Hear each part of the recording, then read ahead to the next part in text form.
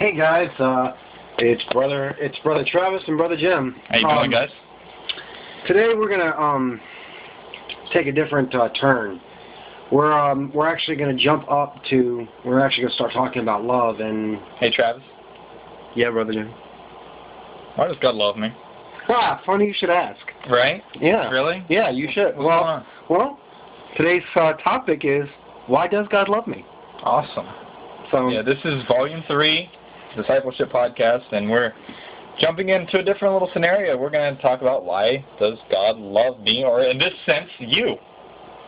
Why does God love you? I know everybody asks the question. That's one of those questions everybody asks, Travis. Mm-hmm. Oh, many questions that we ask, but this is one of them. Well, if God and then I've heard this one too. If God loves me, why does He let so many bad things happen to me?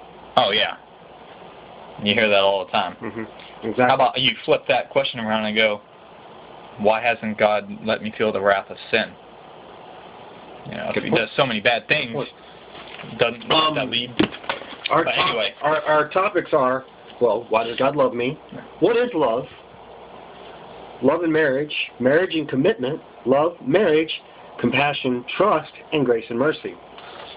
Now, but we'll get through all of those eventually, but the first one is, why does God love me? Mm-hmm. Exactly. So, exactly. I mean, it seems like we got a bit of reading to do today, so you might getting very familiar with your Bible today.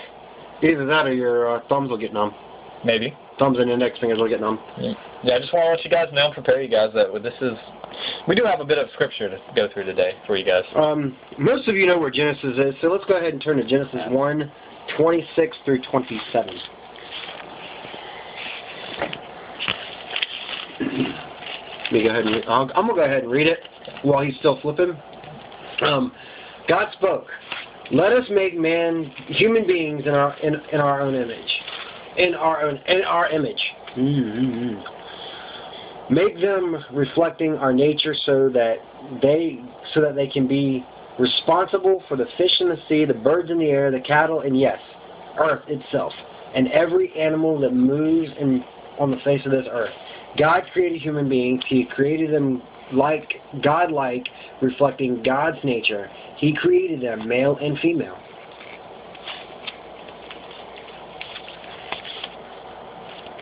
I'll get that one. I'm sorry. All right, the next piece that we have is out of Deuteronomy, and it's chapter 7, verses 6 through 10. And from the NIV, it goes, "For you are a people holy to the Lord your God. The Lord your God has chosen you out of all the peoples on the face of the earth to be His people, His treasured possession." Now I'm going to stop there. That's a really good start in verse 6. He says that we're His treasured possession. And you're wondering, why does God love me? Well, basically, you are His ultimate. You are His right-hand creation. Think of it this way. You know, not only are you His prized possession, but you are like a precious gift to Him. Mm-hmm. He loves you for everything that He can muster. Absolutely. And I mean, he kind of has the right, Brother Jim. Yeah, definitely. Because He did make us. Right, exactly. I mean, isn't that what Genesis 1, 26 through 27 says? Yeah. And He made us in His likeness. Now, and if now He could have made us in a different sense, but He made us in His likeness. You know, obviously for a reason that we are His ultimate. You know, it could have the Big Bang Theory could have actually happened. The way, you know, not the evangelists, but the evolutionists and people like that think. Mm-hmm. But I like to think of it this way: the Big Bang Theory happened because God spoke. Bang! It happened. You know, I mean, sound waves. I mean, they say now, you know, some of the physics, you know, majors and professors are doing research, and they found quarks now, you know, smaller than atoms. Yeah. Actually, the smaller than atoms, they're breaking them down. They broke the atoms down further. Right. And they found out that the quarks are actually made up of sound waves. Really? So in thinking of that theory to the Big Bang Theory, And then when you read the Bible in Genesis, in the beginning, God spoke the words. He speaking creates sound waves. So what you're saying, he actually spoke you and I into existence, Brother Jim. Yeah, exactly. And I'm reading a book by Lee Strobel, which is great. It's the evidence of finding a creator, and it goes through a bunch of biologists, chemists, physicists, all these scientists, including. Cool. But anyway, I'm going to continue on off this tangent. Excuse me about that. And then that's just a great start. And starting in Deuteronomy 7 verse 7. The Lord did not set his affection on you and choose you because you were more numerous than other peoples, for you were the fewest of all peoples. But because the Lord loved you and kept the oath he swore to your forefathers, that he brought you out of the mighty hand and redeemed you for the land of slavery, for the power of the Pharaoh king of Egypt. Know therefore that the Lord your God is God. He is the faithful God. He keeping his covenant of love 1,000 generations of those who love him and keeping his commands. But those who hate him will repay to their face by destruction. He will not be slow to repay their face those who hate him.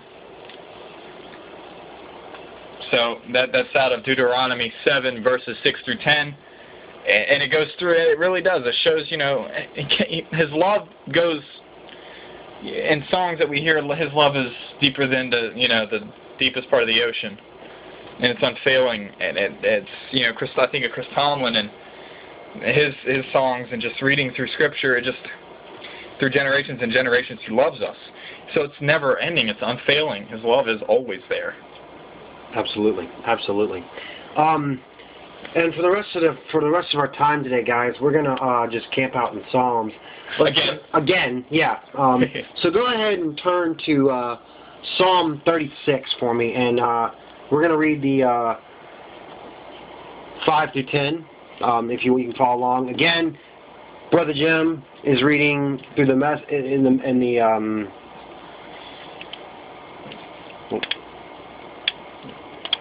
all right. Brother Jim's, he's reading through the NIV, and myself, I'm reading through the Message. So go ahead. God's love is meteoric. His loyalty is astronomic. His purpose titanic. So good. His verdicts oceanic. Yet his largeness, nothing gets lost. Not a man, not a mouse slips through the cracks. How exuberant your love, O God. How eager we are to run under your wings, to eat our fill at the banquet and spread as you will fill the tankards with Eden spring water. You're a fountain cascading light, and you open our eyes to light. Keep on loving your friends. Do your work in welcoming hearts. Wow. So that is wow. That's all I got to say about that one. Real quick on that one, I see on that last verse, Travis, and it touches me to know that, he doesn't just love us directly. He uses us as a conduit to others to show his love. Oh, absolutely. Verse 10, absolutely. Keep on loving your friends, do your work in welcoming hearts. You're welcoming people. You're loving people. Mm-hmm. And through welcoming people, you're loving God. Jim, do we always do that? Always. Absolutely. We're always, open arms with people and everybody who comes into church, even in the workplace. Right. You just gotta love them, man. All the time. Love on them. So the next one I'll read, and it's still in Psalm, as we said, we'll be camping here. 48, 9, and 10. 9 through 10. And it goes as this. Within your temple, O God, we meditate on your unfailing love, like your name, O God. Your praise reaches to the ends of the earth. Your right hand is filled with righteousness. So, within our temple, we can be thinking, when we're at church, we can be thinking in senses of prayer, or within ourselves, just our body's a temple. So within our body and our soul, we meditate and we can feel His unfailing love. If you just take a step back and just let it soak in. Think about it when you read these words. Absolutely. You got to take a step back, guys, and just think, hey, we get too caught up in that narrow vision that we're magnified on something wrong. But if you take the whole step back, the big picture of the world, and just in His eyes, you'll see it. You ought to see. I mean, too bad you guys can't see, but the way he was talking about that is like you're focused on this one little problem, but you got to realize you got to back yourself up and look at the whole picture. Mm-hmm.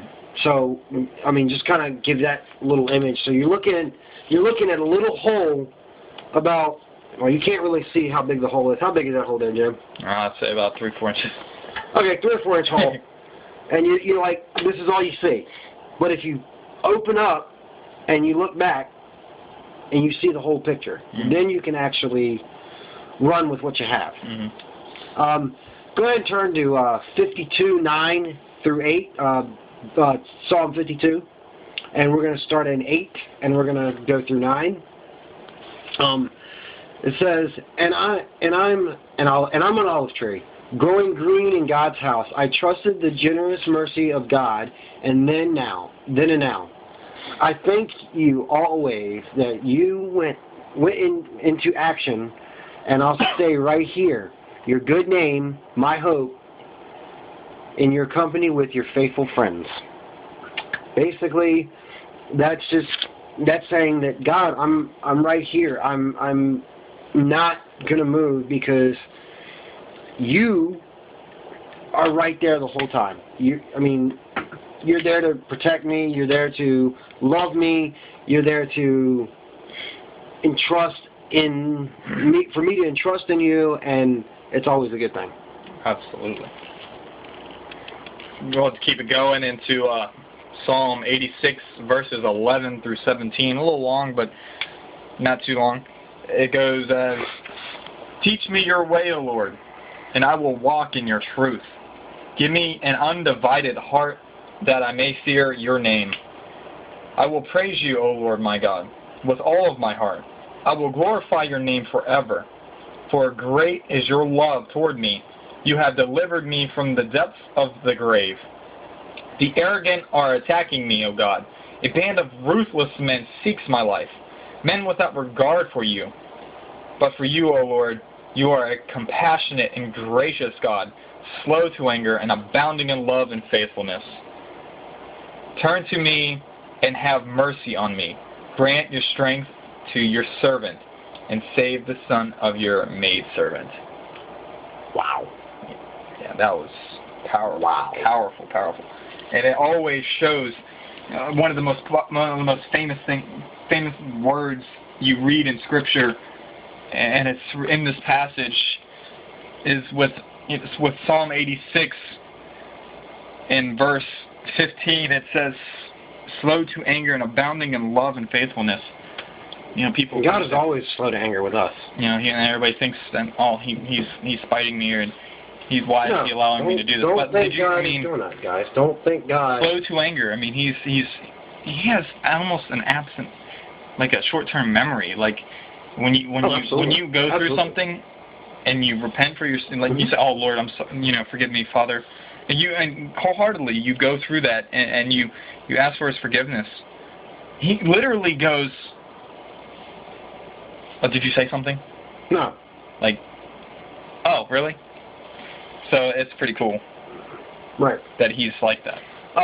Go ahead and we're going to go ahead and turn to Psalm 103, and we're going to start in verse 10. We're going to go through verse 12, and I'm going to read it from the Message this time. He read it from the NIV last time. We're going to read it from the Message. He doesn't trust us as our sins deserve, nor pay us back in full for our wrongs. That's a good thing. As high as heaven is over the earth, so strong is His love to those who fear Him. And as far as sun rises and sunset, he has separated us from our sin. Now, that is love right there. That is love. The fact that you can take heaven, take our sins from us and separate us so far. Sins can't even come close. It reminds me of a song. It reminds me of as far as the east to west. Mm-hmm. And I encourage you guys to look up that band. It's Casting Crowns.